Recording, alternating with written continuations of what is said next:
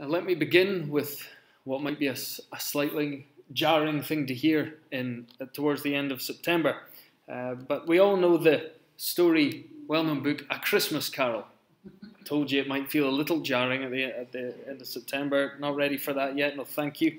But this incredibly famous book, written by incredibly famous author Charles Dickens, which has been made into so many film and drama versions. I don't know how people still keep watching them over and over. We'll watch a new one for the educated among us, the Muppets version. For others, it's all kinds of versions. But there's a reason this book is famous. There's a reason we love this story.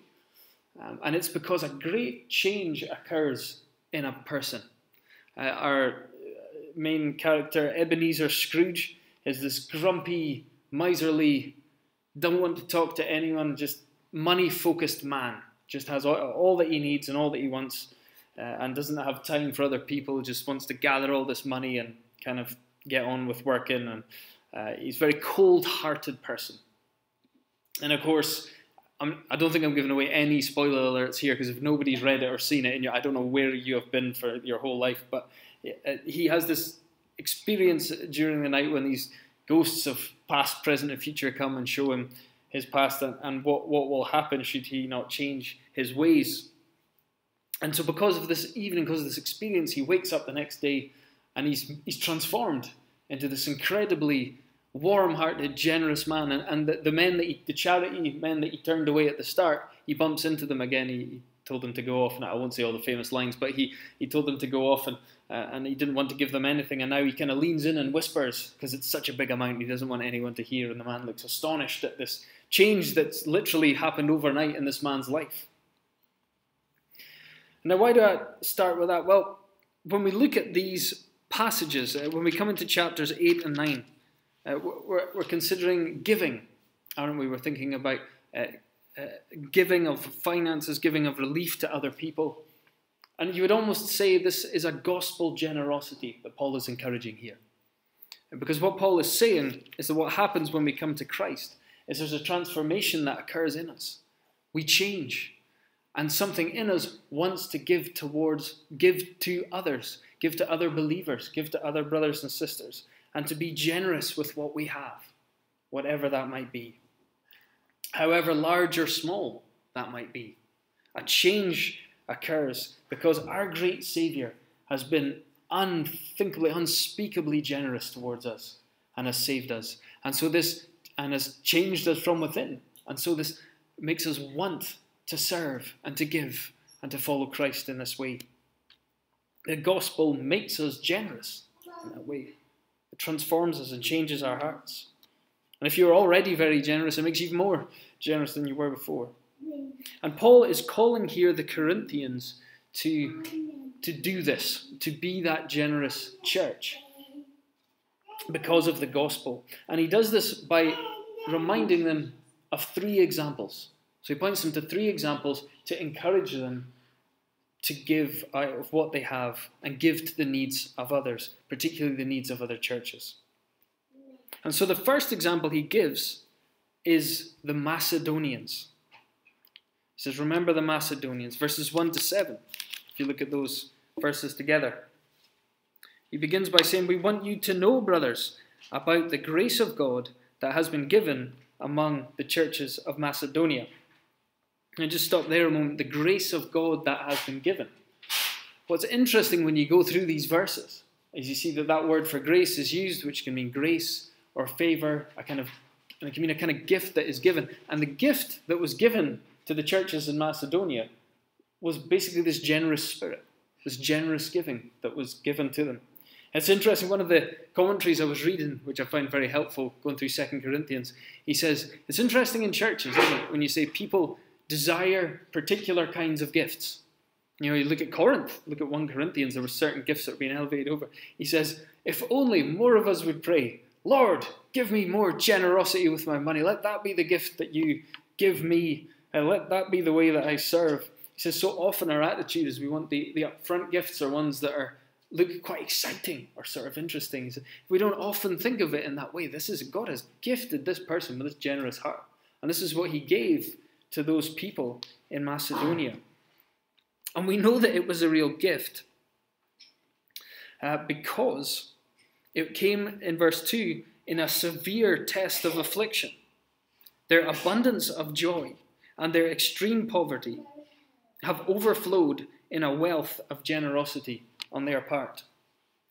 This wasn't the rich folks dishing out the cash. This wasn't Bill Gates and Jeff Bezos and all the famous and rich people of the world. These were people who had hit extreme poverty. It's often been said about folks in the world that sometimes the poorest can actually be the most generous to those around them. In this test of affliction, their abundance of joy and their extreme poverty have overflowed in a wealth of generosity on their part. You know, these people, these churches would include the likes of the Thessalonians, who when Paul wrote to them in chapter 1 said, "We knew you were genuine because when the word came, you received it in the midst of much affliction." You see, these Christians here had become Christians when it wasn't convenient and easy to be a Christian. So that's how we knew, because when you became Christians, it actually invited more difficulty into your life, but yet you embraced Jesus anyway. And they gave at a time when it wasn't convenient for them to do so. You know, sometimes we can have that attitude. I've seen it in my own life, and so I think once I have a bit more, once I get a bit more, then I'll start giving more. These people did not have that attitude. They said, "Well, we don't have much, but we want to give of what we have." And there's this incredible generosity that had come because of the change that had occurred in their hearts. Paul says in verse 3 that they gave according to their means, as I can testify, but beyond their means of their own accord. So they sort of gave in a way that they couldn't really afford it. It was beyond their means and what they had. Which is an incredible generosity, especially for people who just have so little. And the next phrase is fantastic. Verse 4, begging us earnestly for the favour of taking part in the relief of the saints. Begging, please, Paul, take our money. How often do we hear that? You know, and send relief to the brothers and sisters that need it. They wanted to help. They wanted to do more. And I can imagine Paul being there thinking, even Paul at this point was really thinking, are you sure? You know, do you have enough yourselves? You've already given according to your means. Can you really do more? But they wanted to serve in this particular way. That's such a challenge to us today, I think, and a challenge to us in our society and in the lives that we live. I find this incredibly convicting this week. I tell you, how much of my expectations of these things related to money and security and all this kind of things, how much of it come out of a gospel attitude, or how much of it comes out of the world? How much am I just shaped by the culture around me and understanding what I need or what I think I should have? And I think the same should be asked of all of us. What do we value the most? Do our values line up with the gospel, or do they just line up with the culture in which we find ourselves? And there's so much danger in that, isn't there? The danger of desiring wealth. You know, Paul warns against that in other places, doesn't he? That it can lead you into many dangers and snares. And some people, it says, make shipwreck of their faith because they desire riches, and can lead to all kinds of entanglements. And he says, but godliness with contentment is great gain.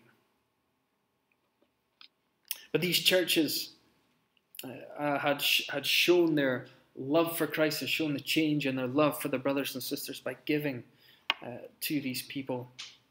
He said that, first of all, they had given themselves to the Lord. And I think that's important, isn't it? That was important. It was to the Lord, then to Paul. So they gave themselves to the Lord, and they felt the Lord is leading us in this way, so we need to give. And this is so important to Paul in these chapters. He's advising and he's saying some things, but he doesn't want to coerce them. He doesn't want to bully them. He doesn't want to manipulate them into giving too much or just giving sort of, out of guilt, or because Paul told us to. It's like we want there to be a Holy Spirit change there that makes them want to give more. Just a few years ago, I remember sitting in I was in a church, and there was a particular Christian ministry, a really great Christian ministry actually, and I was sitting at their conference, and there was this point that came along that none of us were expecting. We're all sitting there, and it was sort of like, it was the, here comes the hard sell, kind of thing.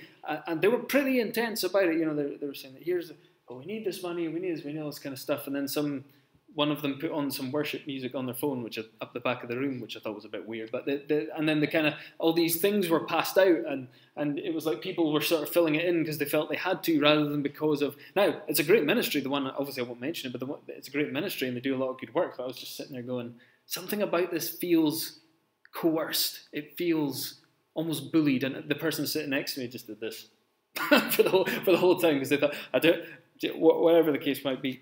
And in contrast to that, I remember hearing, actually at the start of lockdown, one of the things that came into my mind was, I wonder how missionary organisations are going to do in the midst of all this. And have you ever heard of Paul Washer?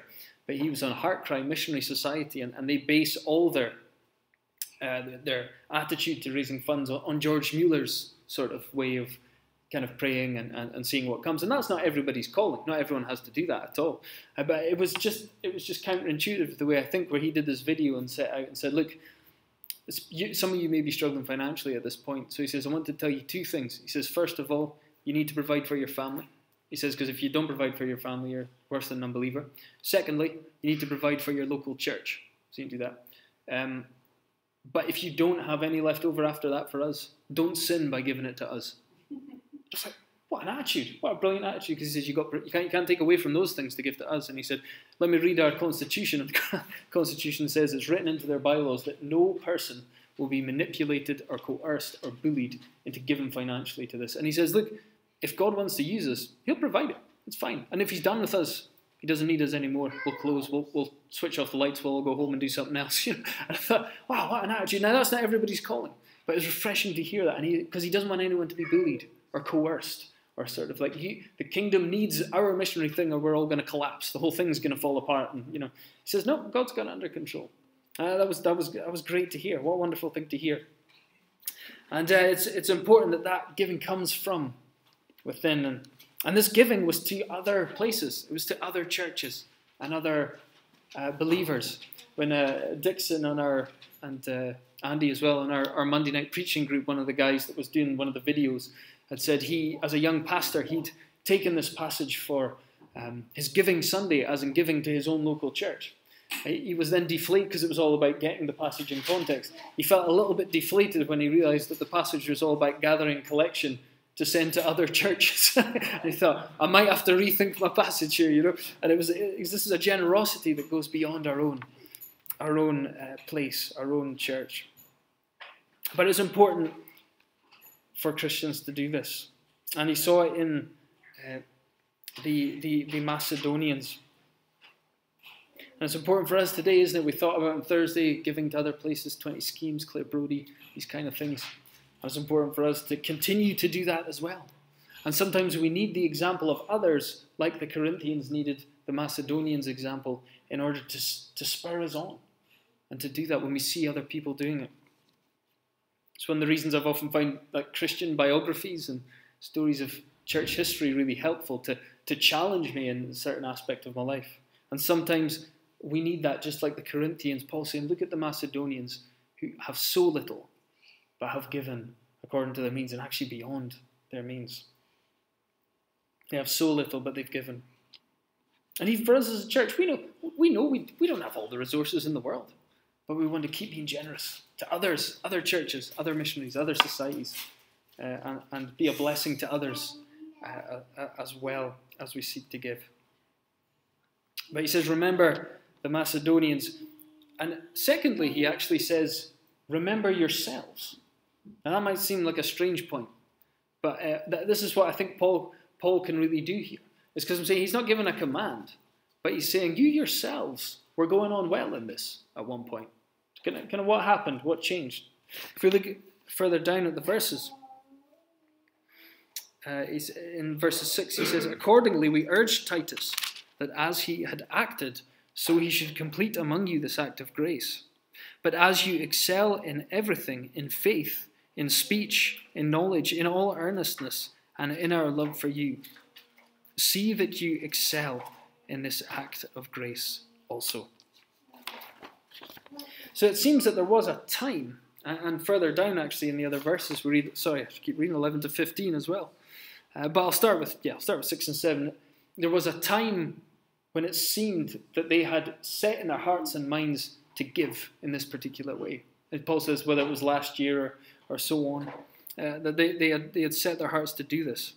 But they seemed to have let it go. They seemed to have kind of stopped with that same generous attitude that they had before. In fact, the point where verse 7, he says, as you excel in everything. So they have their strengths as well, the church in Corinth. You know, every church has its strengths and weaknesses. None of us are perfect. We all have areas we could strengthen and improve. And he says, you're good in a lot of things. You have a lot of strengths. I want you to excel in this also. I want you to, in this act of grace as well, pursue this and do this more.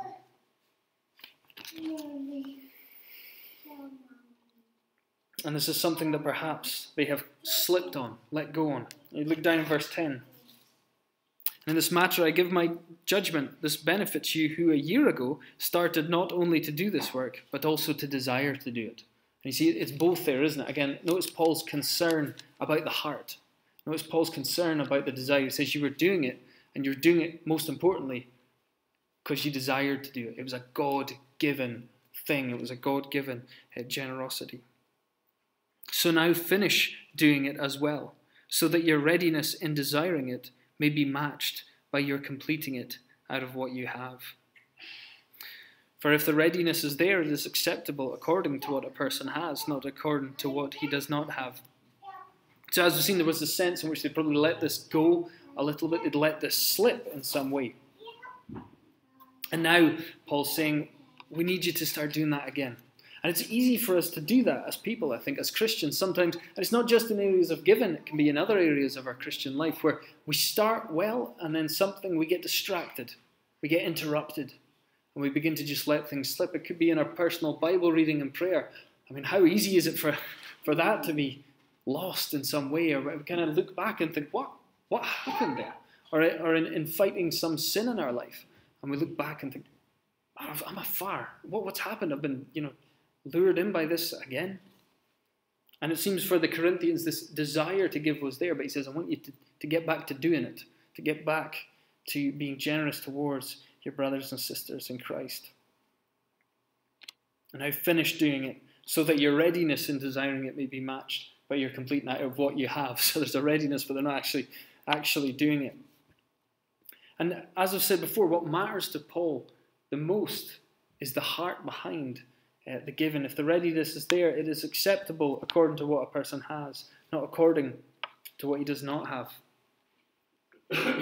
Paul's not giving them the numbers. He's not giving them digits and saying, this is how much I expect you to give because I know you guys are pretty wealthy or whatever. He's just saying it's about the heart behind this giving, and I want you to desire that. You were doing this well before. What happened? He's saying that they should give when they can and according to what they have. It's not a wonderful thing, according to what you have. For I do not mean that others should be eased and you burdened, but as a matter of fairness, your abundance at the present time should supply their need, that there may be fairness. He does acknowledge that. He does acknowledge that much, that probably this church in Corinth are actually probably wealthier than the ones in Macedonia. At this point, he says, you do have an abundance. And so you should supply their need, that there may be fairness, because it's not just a case of one of the churches gives loads and loads and the other church doesn't have to. It's like we're to relieve one another and work with one another and give to one another. And in that sense, there's fairness. It's not the one church are carrying all the financial weight and everyone else is doing it. But obviously some churches are poorer, some are wealthier. And they should give according to what they have. And sometimes that, in a sense, I think can be a gift to wealthier Christians in churches. A gift to be the giver, almost. Sometimes I've heard people say that there was a time where they wished they could have been the person overseas. Where they wished they could have been the person taking the gospel to those kind of places. But it didn't happen for whatever reason. But later realizing, I can't go myself, but I can give to those who do. And in a way that other people can't. And that's a wonderful gift. That's a wonderful encouragement to those people. And not to be looked down on, to use wealth in order to bless other brothers and sisters in Christ. And they're to supply the need of others so that no one would be lacking. And this, I think, is the reference to Exodus 16 there.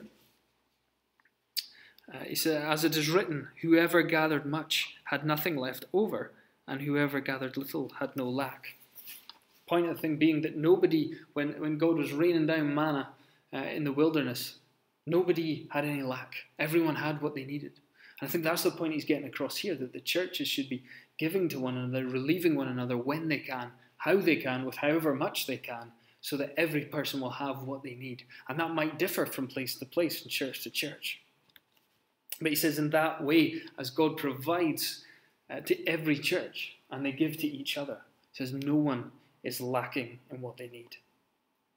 No one's hoarding it up like some of them were doing with the bread and sort of trying to hang on to it, but being able to give as to each as to they need, according to their needs.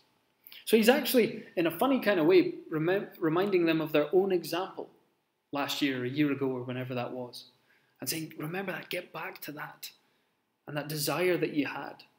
Start giving again. Show that generosity again. Maybe there's something, it might not be given, there might be something in your life this morning you think, I need to get back to that. I need God's help in this again. I need to find that discipline again in my Christian life. So finally, having said he looks to the example of the Macedonians and then to their own example. If you're wondering, well, hang on, he skipped a verse. That was deliberate, because I was saving the most important example to the end, to remember the example of Jesus. Jesus is the ultimate example for us.